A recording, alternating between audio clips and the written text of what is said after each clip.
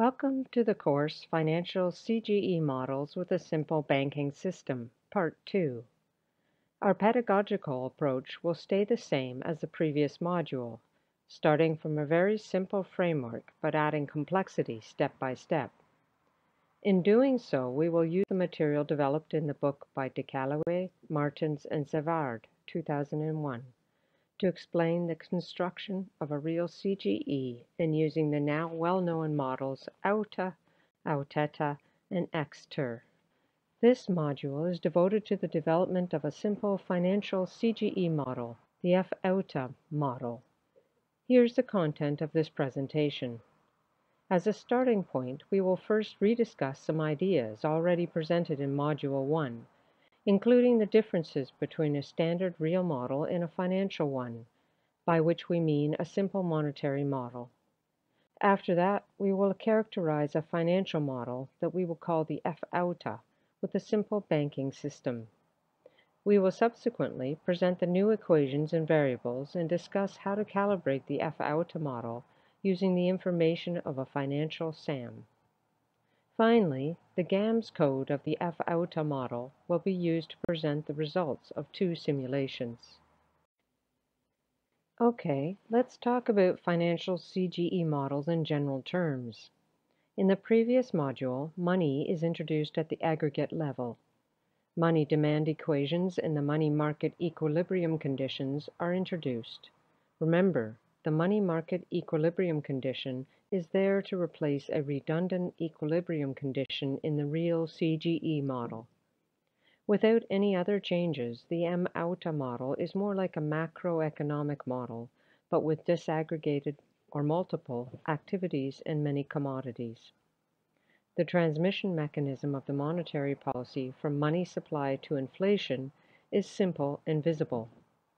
The real impact of a monetary policy on the economy depends on the assumption, either fixed or flexible wage, about the labor market. Rigidities versus flexibility in the real sector of the economy will affect the impact of a monetary policy. Now we would like to introduce a simple banking system in the real CGE model. Our purpose is twofold.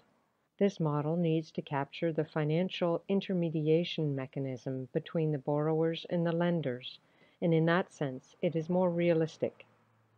The transmission mechanism of the monetary policy is more detailed. The role of the banking system and the central bank is now explicit. What are the difficulties? In building a financial CGE model, we need to take care of stock and flow of assets and liabilities. We need to reconcile the flow of incomes and expenditures, and the wealth of households as well as the balance sheets of financial institutions. Implicitly, the model needs to be extended with the activities of an increased number of institutions, like a commercial bank and a central bank. We use an abbreviation, ComBank, for the commercial bank and CentBank for the central bank. To calibrate the model, we will need to develop a complete accounting framework with stock and flow of assets and liabilities for the different agents, the household, the firm, the ComBank, and the CentBank. The FAUTA model with a simple banking system. The standard real AUTA model can be summarized by the following equilibrium conditions. The first condition is for the commodities. Supply equals demand. The demand is the sum of household consumption, intermediate consumption, and investment. The second condition is the equilibrium condition for the labor market. Notice that labor is perfectly mobile between sectors, so that there will only be one wage rate for the entire economy. The third condition is for the capital. Unlike the labor market, the capital is sector-specific. In other words, it does not move between sectors. So, we expect that there will be the same number of rental rates as the number of sectors. For example, in this model, we have 3 sectors, so there will be 3 rental rates. The last condition is for savings and investment. The standard AUTA model is a savings-driven investment model. Notice that we have applied the variable lyon to the last equilibrium condition. It is normally applied to one of the commodity's equilibrium conditions. Also, we normally drop one of the commodity's equilibrium conditions because it is redundant. Here we have all the commodity market equilibrium conditions. To this system of equations, we need to introduce two types of banks, a commercial bank and a central bank, as well as different types of assets, money deposits, required reserves, loans, and refinancing loans. What does a commercial bank do in the FAUTA model? One objective of commercial banks, perhaps the most important one, is to receive deposits. In this very simple model, we assume that the representative commercial bank receives deposits from households only. But given the regulation of the monetary authorities, the commercial bank has to maintain a proportional amount of deposits as reserved at the central bank. If it needs to increase its liquidity, the commercial bank could borrow from the central bank at the rate called the refinancing rate. With its available assets, the commercial bank lends to a firm, which uses it to finance its investment. The commercial bank charges its loan at the credit rate. Two important remarks. One, in this version, we assume that the firm doesn't have deposits at the commercial bank and the households don't borrow from the combank. Two, it is assumed that the commercial bank operates at a zero profit condition, so all the interest income must be equal to the interest payments. That means the commercial bank is a pure financial intermediary. As the lender of last resort, the central bank lends to the commercial bank at the refinancing rate. The central bank receives deposits as required reserves from the commercial bank. In this version of the model, the central bank doesn't pay any interest on the reserve. The central bank issues money/currency. Note that it is assumed that the operational surplus of the central bank is paid to the household. Otherwise, the model is not balanced. We know that this assumption is not reflecting reality. It should be included in the value added of the service sector, but it is a quick fix. The household has many more choices to make than before. Here, we drop the distinction between workers and capitalist households in the real AUTA model to make the discussion and the analysis easier. Instead, we have one homogeneous household getting income from labor and capital. The household receives income, YH, in the form of labor income, and dividends from the firm as the return of real assets, capital stock. In this financial model, it also receives interest on deposits in the commercial bank and the operational surplus of the central bank. The YH is divided between consumption, CTH, and savings, SH, in the usual way. For example, through a marginal propensity to save, MPS.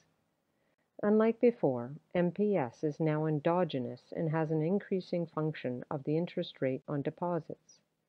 For the first time, the household wealth needs to be allocated between two different assets, money and bank deposits. A firm's behavior is also more complex. Their income comes from the operational surplus of the sectors of activities, and their surplus is shared with the household through payment of dividends. However, as they borrow from the commercial bank, they need to pay interest. If their current account is positive, they will be able to partly finance their investment program. The firm's investment will be covered by their own savings and loans from the commercial bank. As we already know, we assume that the firm doesn't retain deposits, but as everybody understands, this is not really an important limitation, since we could simply assume that they borrow the net amount from the commercial bank. If we have these new agents and assets in mind, what are the new variables to introduce in our FAUTA model? First, the interest rate on deposits, ID, the interest rate on the commercial bank credits, IC, and the refinancing interest rates by the central bank, IREF. Second, we also need to define the new assets or liabilities and express them in flows. for example, as an increase or a reduction in the stock of assets during one period of time. We have variation in the stock in regards to demand, DMD, and supply, DMS, of money, household deposits, DDEP, held by the commercial bank, and central bank refinancing, DREF. Demand, DCDFD, and supply, DCDFS, of credit by and to the firm.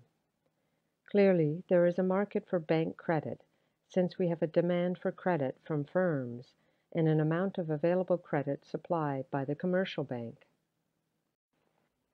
Of course, we need to introduce the corresponding stock of assets and liabilities at the beginning of the period where REF is the stock of refinancing, DEP is the stock of deposits, M is the stock of money, CDF is the stock of credit, RES is the stock of required reserves, as well as the flow of interest payment paid by the commercial bank to the household, IDH, by the firms to the commercial bank, IR, and by the commercial bank to the central bank, IC.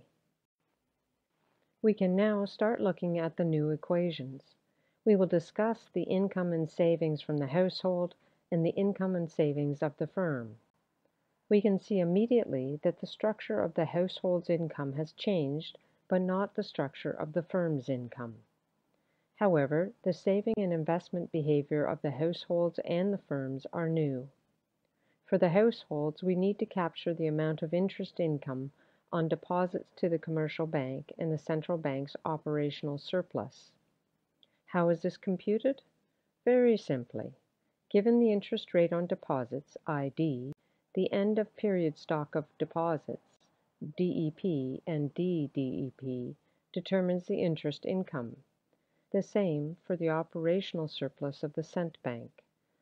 As the central bank is not paying any interest to the required reserve of the commercial bank, the operational surplus of the central bank is limited to the income received from the commercial bank for the refinancing activity.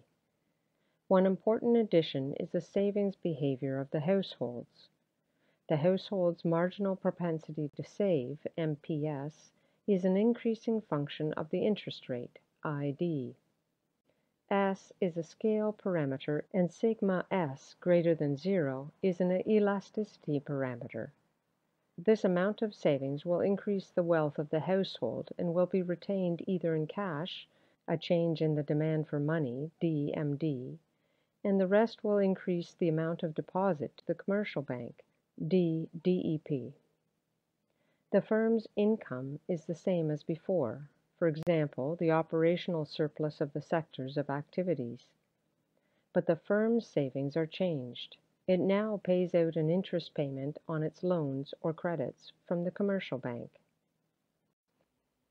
In this simple model, we assume that the household doesn't buy investment goods and firms are the only investing agent.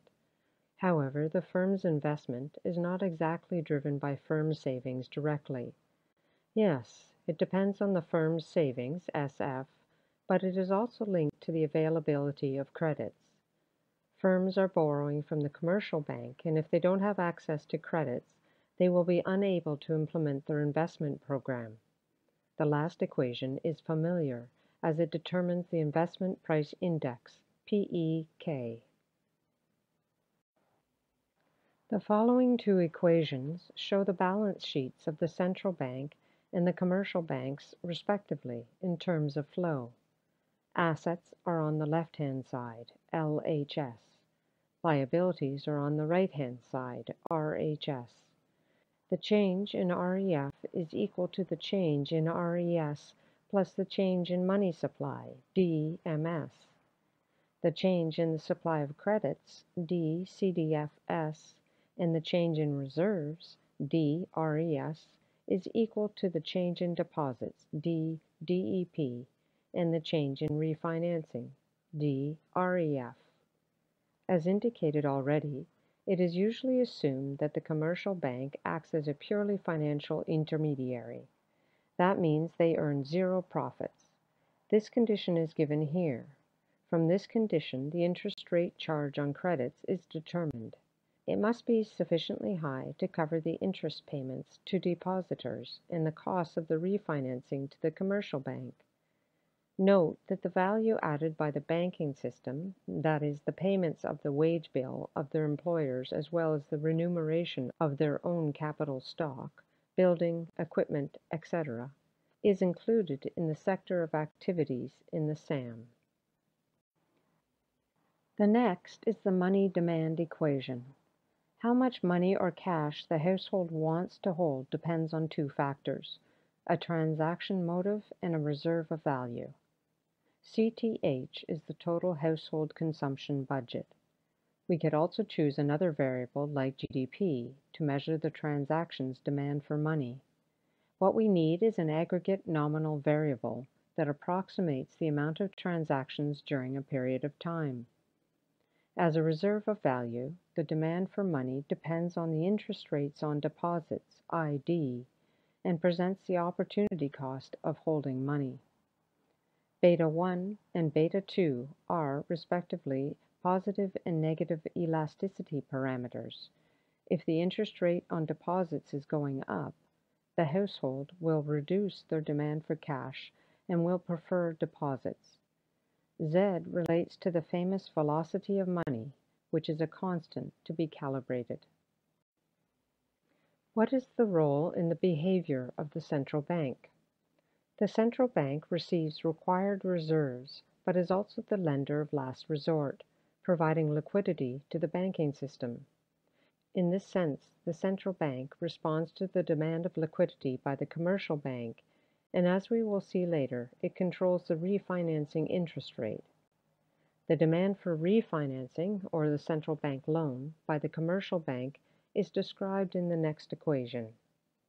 It is a decreasing function of the refinancing rate.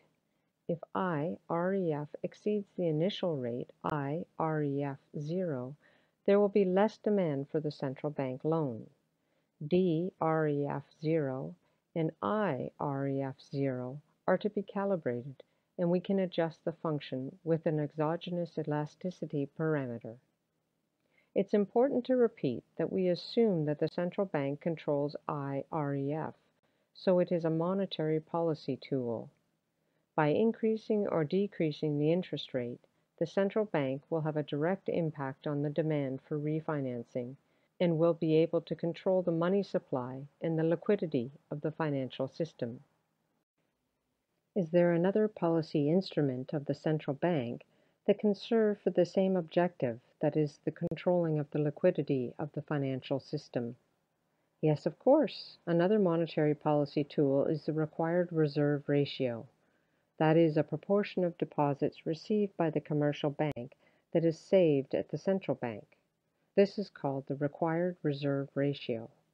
Let's call it theta R, which is calibrated from the SAM.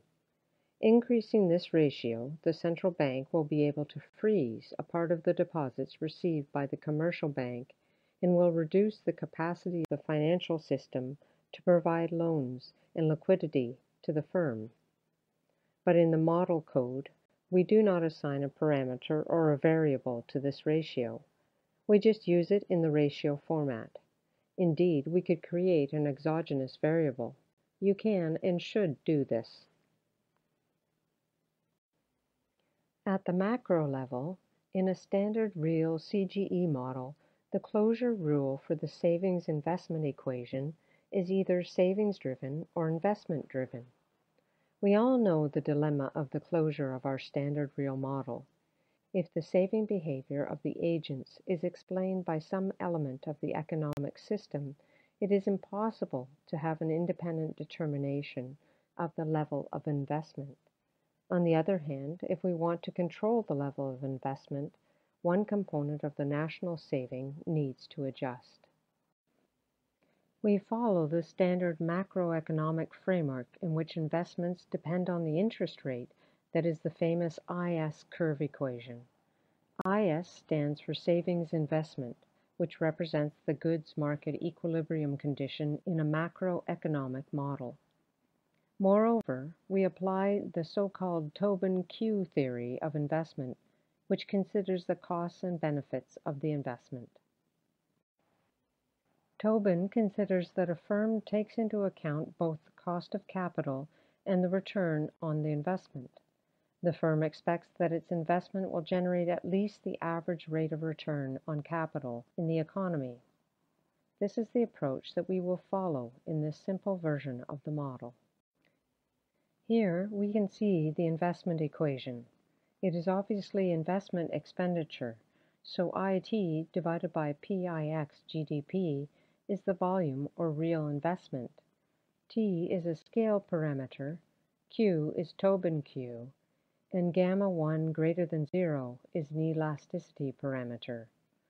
Optimally and in the long term, Q tends to converge to 1. Tobin Q is determined by the following equation. RRAVE is the average real rate of return to capital in the economy, and IRR is the real interest rate. We note that RRAVE is the average real rate of return to capital in the economy. RRAVE is a simple average of RRJ, which is the real rate of return to capital in industry J, where delta J is the capital depreciation rate. Depreciation rate does not play any role in this static model, but let's keep it here in case someone wants to modify a dynamic model with money. The real interest rate is determined through the well-known Fisher equation. The real interest rate is equal to 1 plus IC divided by 1 plus the expected inflation rate minus 1, where IC is the nominal credit interest rate and phi EXP is the expected inflation rate. Again, in this static model, the expected inflation rate is not important. In a dynamic model, it will become important since expectations will be endogenously determined by the economic system. Given phi EXP, an increase or a decrease, an IR has a positive or a negative effect on IRR, which tends to decrease or increase Q, and hence the investment. A few remarks on the investment equation. 1. The model is not dynamic, so that RRJ is treated as a proxy of the benefits generated by the investment. 2. An increase in real investment increases KD and VA. The benefit is reflected in RRJ, which is governed by the law of diminishing marginal productivity. 3. Now we have an investment equation that depends simultaneously on the average of RRJ, the real rate of return to capital, and IR, the borrowing cost of capital. 4. We know that in the real model, the closure rule for the savings investment equation is generally a savings-driven mechanism. Now we could drop the savings equal investment relation since the investment now depends on the interest rate. 5. But we will keep it and apply Leon in this relation. In our new walrus equation, Leon is endogenous and should be 0 when the model is solved. What happens to the borrowing behavior of firms? Given Q, investment demand is determined for a given elasticity, gamma 1. When given IT and the savings of firm SF, the amount, or flow, of borrowing or credit from the commercial bank is determined. That is D CDF D. We can also have some stock variables at the end of the period. These are central bank and commercial bank assets and liabilities. As you can see, the initial stock values are updated by the flow values. You can also notice that the new borrowing of firm to finance the investment appears in the assets of the commercial bank. In equilibrium, the demand for credit will be equal to the supply of credit, DCDFS. Clearly, the interest rate on the credit will adjust in such a way that the supply and demand for the credit will be equal. A new SAM? Yes. Given the financial flow variables, the SAM is extended like this. In addition to the usual accounts, we have for each agent a current and a capital account. As we have two new agents, the commercial bank and central bank, there are two more accounts, ComBank and CentBank, which are added to the income and expenditure transactions to account for the flow of interest payments.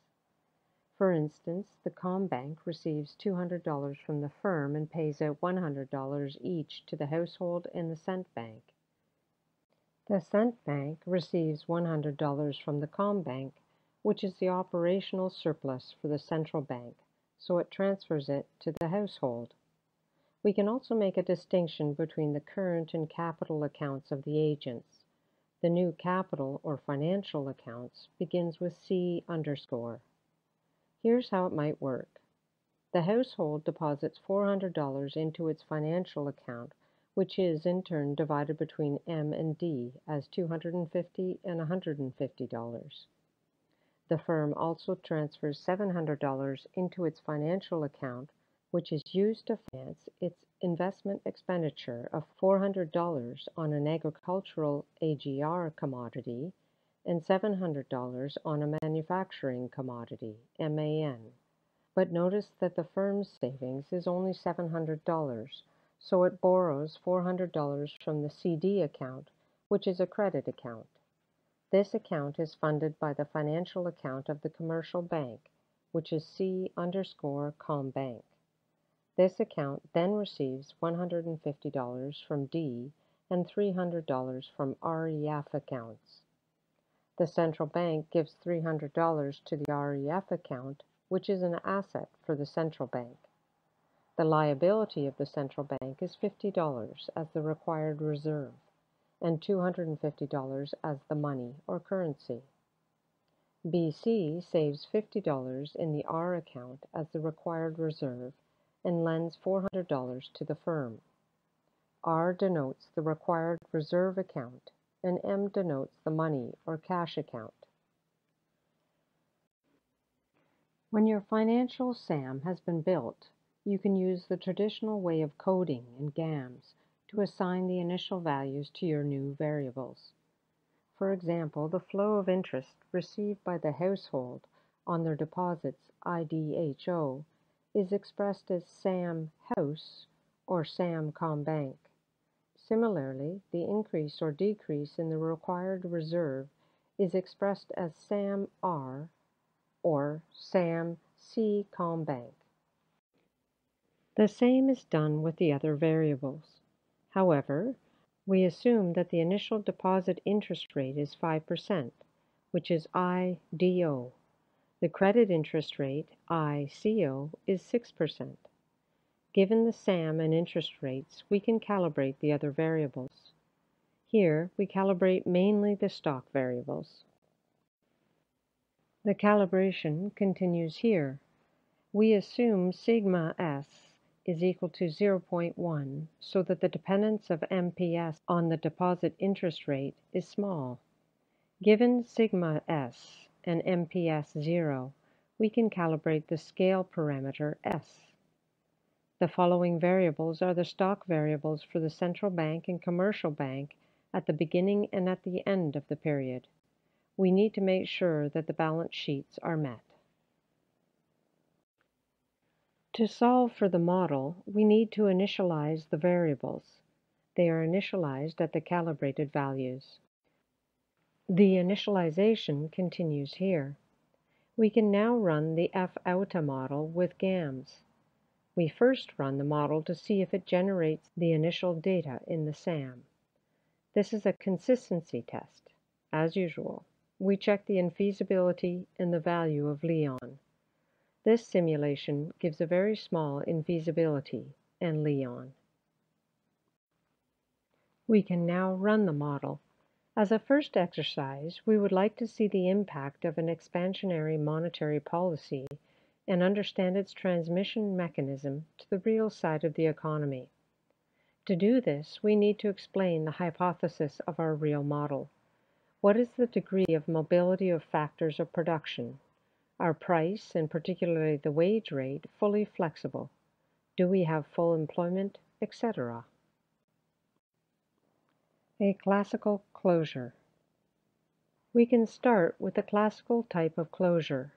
There are no rigidities in any market. We assume a flexible labor market, the unemployment rate is zero, and the real wage rate adjusts to maintain the full employment equilibrium. There is a perfect mobility of labor, but the stock of capital by sector is exogenous. In terms of the GAMS code, we have the following closure. The capital stock in each sector is sector-specific and fixed to its initial level. Total labor supply is exogenous and fixed to the initial level. The expected inflation rate is fixed to the initial level. In addition, we have initial stock variables REF, DEP, M, CDF, and DIV, which are fixed to the initial levels. Only the refinancing rate is fixed, and shocked, which is in red. The shock is a 20% reduction in the level of the refinancing rate. In other words, it is a 1 percentage point reduction in the refinancing rate from 5% to 4%. What do we expect from this simulation? With the GDP, if we have full employment, real GDP will stay constant. With money, we're not sure as there is a transaction motive, but the demand depends also on the interest rate. So the transaction demand for real money will stay constant, and the money creation will generate an inflationary process. How does this affect liquidity? A reduction in the refinancing rate will induce BC to borrow more from CB, increasing the liquidity needed to finance the firm investment. How does this affect the investment? The real interest rate will go down, increasing the Tobin Q and pushing the firm to invest more. And how does this affect the GDP again? With a constant real GDP, an increase in real investment is only possible if the real household consumption goes down. How is this possible? With consumption, through a drop in real household income. We can look at the results to confirm this intuition. Here we can see the simulation results. Nominal variables such as the GDP and the price level both increase by 5%. Employment is constant with a fixed capital stock in each sector being constant too. Therefore, the real GDP is constant as well. With the factors of production available, we cannot produce more. But the real investment, IT, real, is expected to increase due to a decrease in the borrowing cost of investment. It increases by 1.2%. Since the sum of investment and consumption is the GDP, consumption needs to adjust. In fact, real consumption decreases. The simulation results continue on this slide. We can see that the financial flow variables increased. The money demand, deposits, and credits all increased. There was a slight increase in the deposit interest rates, while there was a slight decrease in the credit interest rate. Also, the real interest rate decreased slightly, whereas the real rate of return was unchanged. As a result, Tobin Q increased. This is the reason why the real investment increased. Basically, in this situation, an expansionary monetary policy generated inflation without changing the real GDP, but it changed the composition of the GDP. There was more investment and less real consumption. Household incomes will go up, but real consumption will go down due to the price mechanism. Even in this simple financial model, we could consider the following shocks. The central bank changes the money supply when nominal wages are sticky. Labor supply shocks, such as migration or an increase or decrease in dividends, which is a nominal variable. Remember, one could shock the nominal wage in the Keynesian context. Well, we have come to the point of summarizing the lecture. We know that there is a mysterious variable called the numeraire in real CGE models. When all exogenous variables are indexed with a price or a price level, changing the numeraire changes all the prices and nominal variables, but does not affect the real variables. Such models are very real neoclassical CGE models. But the numeraire is linked with money and the monetary policy. This is what we have learned in this course. Of course, money does not matter in the neoclassical CGE models, which postulate money neutrality. But in the short run, where nominal rigidities exist, money matters. Changing the numeraire in the presence of nominal rigidities means that the central bank is changing the target, but this stays very implicit and still is mysterious. A monetary transmission mechanism is a black box. This is the reason why we develop financial or monetary CGE models to make the mechanism more explicit. The F-OUTA model is a simple financial CGE model. It tries to replace the numeraire with a simple banking system. We have seen that all markets are in equilibrium in the F-OUTA model. We do not leave a commodity market equilibrium condition out of the system as a redundant equation. As a result, all the prices are endogenous. Money matters. Given the knowledge of the F-OUTA model, we could modify the OUDETA, EXTER, PEP, and other real CGE models with a banking system. But we know the degree of complexity will increase if we modify these models with a financial sector. Fortunately, there are some contributions in the literature for you to read and follow. Hopefully, we will gain more knowledge about financial CGE models. Thank you, and the best of luck on your journey.